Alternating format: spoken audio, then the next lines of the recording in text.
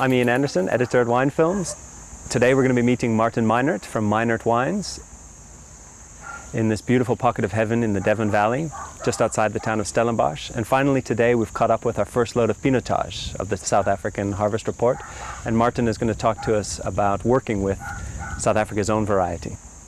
This is a tiny little kind of part of the valley, and we concentrate on red varieties only, specifically Cab, Merlot, Pinotage, Cab Franc.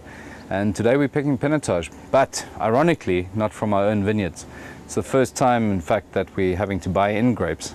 But what we do with it is make it in quite a soft style, try and emphasize the color, the fruit, minimize the tannins. It's a very tricky variety as far as tannin and bitterness and that kind of thing. Minimize that really funky, earthy, forest floor sort of character that Pinotage sometimes can give.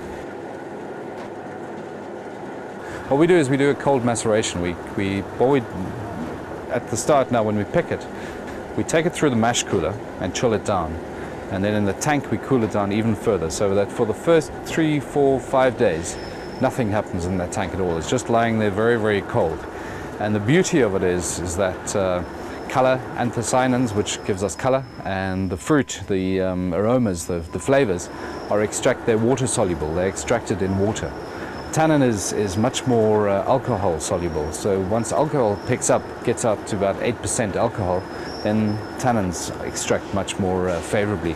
And what we think we're doing by that is, as I say, kind of getting fruit flavor, color, but minimizing the amount of tannins. And that seems to work pretty well with Pinotage.